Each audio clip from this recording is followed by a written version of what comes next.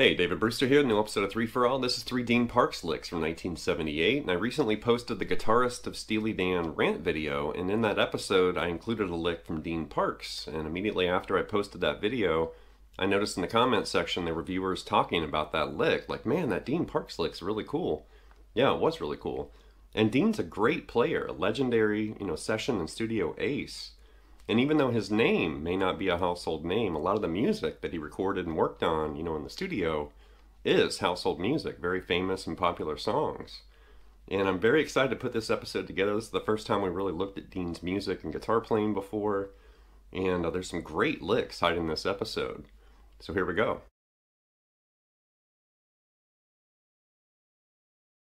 So while doing the research and putting this episode together, I was blown away at Dean's resume. All the albums and studio sessions and everything he's done in his career.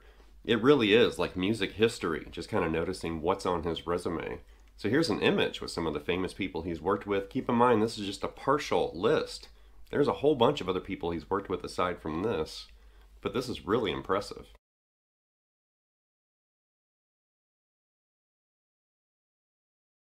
While checking out Dean's bio and his resume, I noticed he actually has done a lot of scoring and soundtracks for Hollywood films, which I didn't actually realize that until I looked it up. And it's like, oh wow, there's a whole bunch of Hollywood, on his resume too. So here's another image with some famous movies where you can actually hear Dean Parks playing guitar.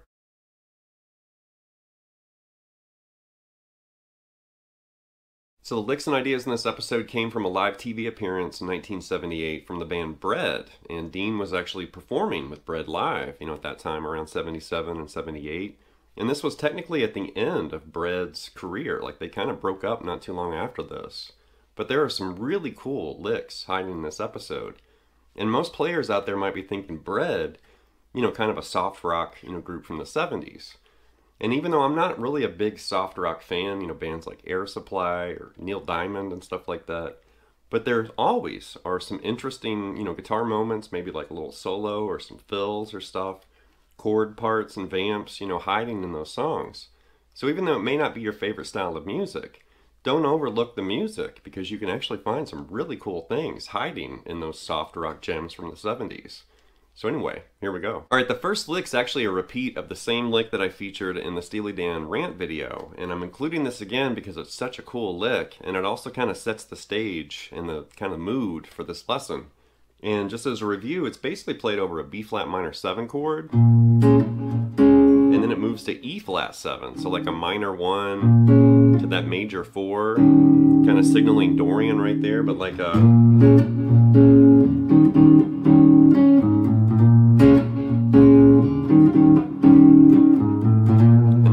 is like one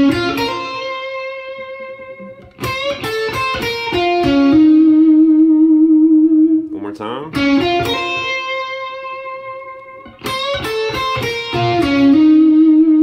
So we're basically starting with this kind of partial B-flat minor or B-flat minor arpeggio, and you're going to basically kind of walk up like that and then hammer on that B-flat to C, which is the 9th of B-flat, like that. Then right there you want to bend that C up a half step and then reach back and grab this A note, and that's going to be an implied like B-flat minor major 7 right there temporarily. So you did the arpeggio with the hammer on, that little half step bend back to that A note, and then that C to B-flat. When you go back to that B-flat, you're going to come down that arpeggio. And then at the end, when you get to that D-flat, and then hammer on to E-flat at the end, like that. So really slow, it's... like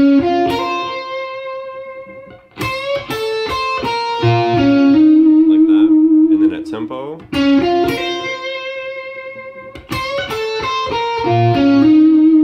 And it just fits the mood and sound of, that song so well. Great lick.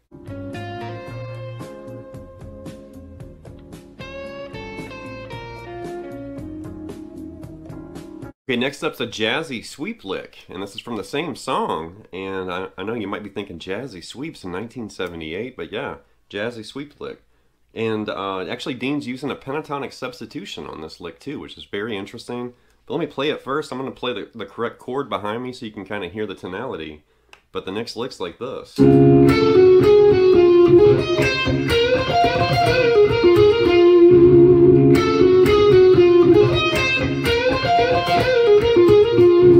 Something like that. I played it twice in a row right there, but you can hear he's doing, that's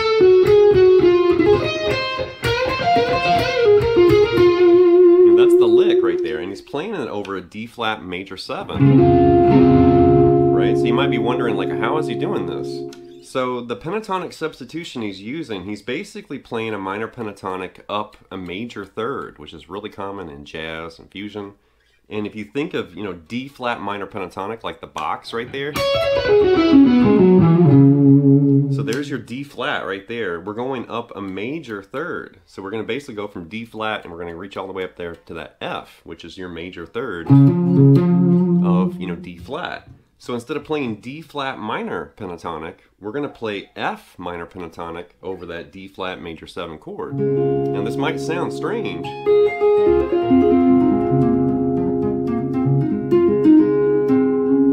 No root technically. You know, you have to actually move out of the scale to find that D flat root note, right? But over that chord you can hear how that scale fits, right?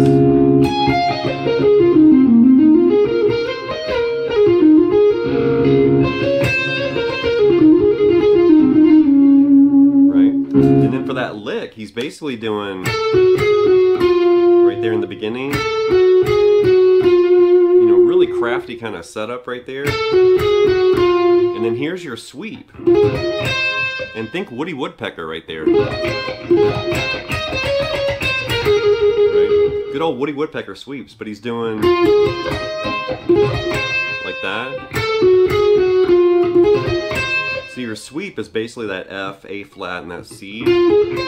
And then you're going to do that E flat to C, you know, pull off. Like that. So he's doing. And then he starts doing this kind of stock bending, like bluesy bending lick. Like that. 2 of those. And then. And that's how he ends it. And ends on that F note. So one more time there.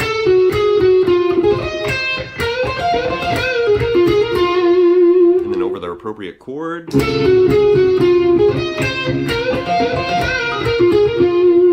Cool lick.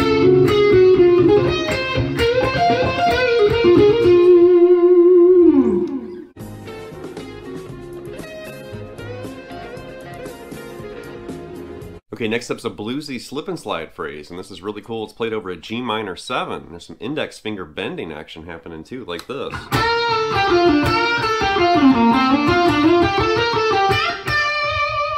One more time.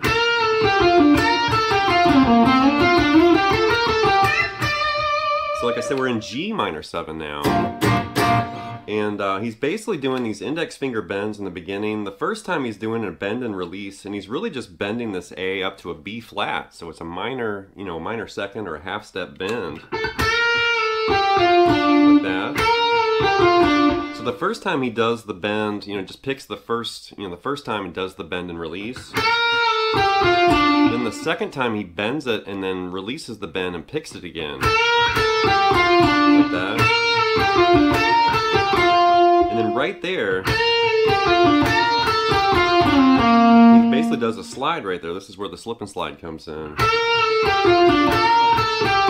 So right there, grab that D note, shift back and slide to that C, pick up that B flat, and then you're going to grab that C and shift slide back into that D and grab F. Like that.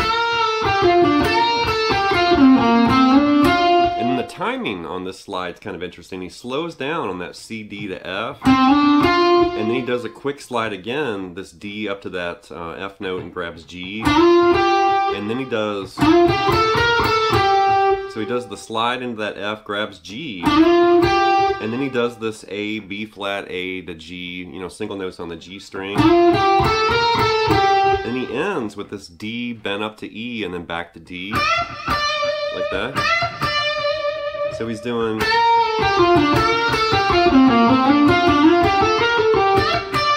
know, really tasty and cool lick.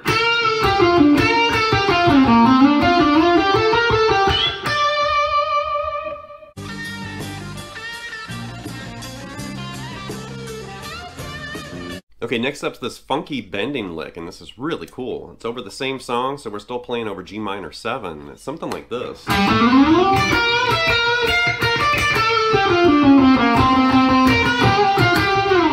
One more time.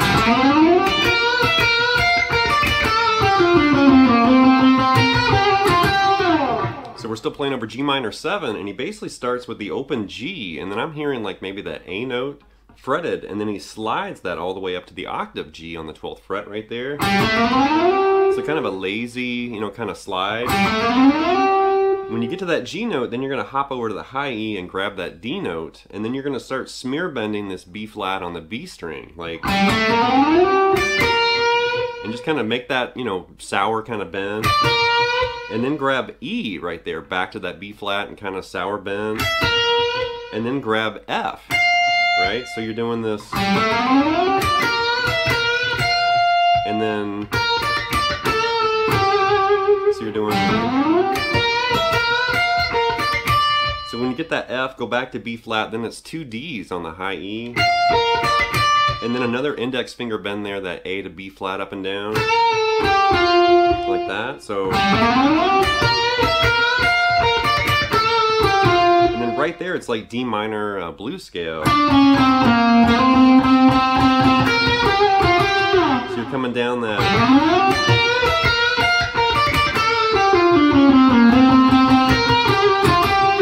So when he comes down that little part of the blues scale, then you're going to go right back into that C and play that 4 times. And kind of milk bending that B flat again, and then that G, F, G at the end. So one more time.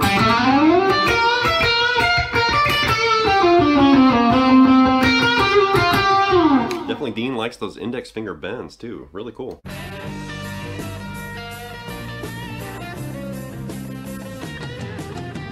Okay, here's a bonus lick from this footage, and I realize this is technically the 5th lick that I've included in this episode, and this is 3 for all, and I almost always include a bonus lick. But the reason there are 5 is I started with the Steely Dan Rant, that kind of exotic jazzy lick, and that was a repeat of something we've already looked at, so that's why there are 5 licks in this episode. I swear to you I can count. I can definitely count to 5. But this is a really interesting phrase, and basically Dean's playing over B, and then it moves to A, and it's got this kind of rhythm like that. And he's doing this really cool, like, melodic phrasing. And he starts off with some kind of hammer-on pull-off flutters. And then he starts moving like 2 notes per string, where it almost feels like pentatonic. But then he follows that with 3 note per string runs, where he's kind of mixing like pentatonic-based and then more traditional 3 note per string, you know, scales. Something like this.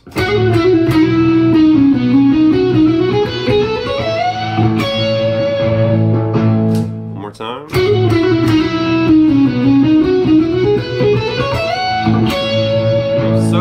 So tasty. So he starts right here. It's all on the G string right there. So hammer on pull off right there between that F sharp and G sharp. And then E and F sharp. And then D and E right there. And you're going to do a hammer on right there, that D sharp to E. So right there, that D sharp to E hammer on, D sharp.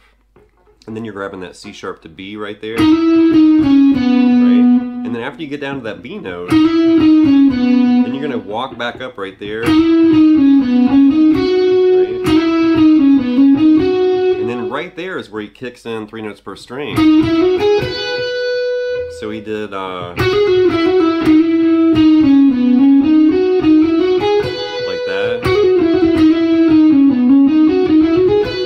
Now after you do that, you're going to do it again right there. So, and then when you get to that, on this last note, you're going to bend that E to F sharp, you know, bend it up a whole step, and then end on that C sharp right there. So really slow.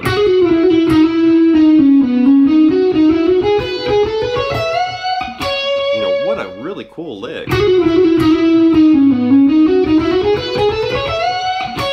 And I love the way he's phrasing, you know, using those different types of scales like that.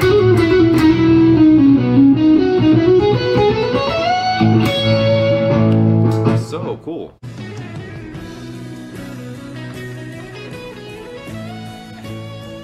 Alright, that's going to wrap this episode of 3 for All with this look at 3 Dean Parks licks from 1978. And like I mentioned at the beginning, Dean's a great guitarist, but to most people on the street, they have no idea who he is, they don't know his name or anything about him, but they do know a lot of the music that he helped create and record in the studio. And that's really interesting, and that type of thing goes all the way back to people like Tommy Tedesco, which of course I love Tommy, arguably one of the most recorded guitarists ever. And, you know, with Tommy, and then eventually you got into players like, you know, Larry Carlton, Steve Lukather, Dan Huff, Michael Landau, and some of those session, you know, cats and studio aces. And it's really interesting that most of those players didn't become like glorified rock stars. They were just session musicians kind of behind the scenes in a studio.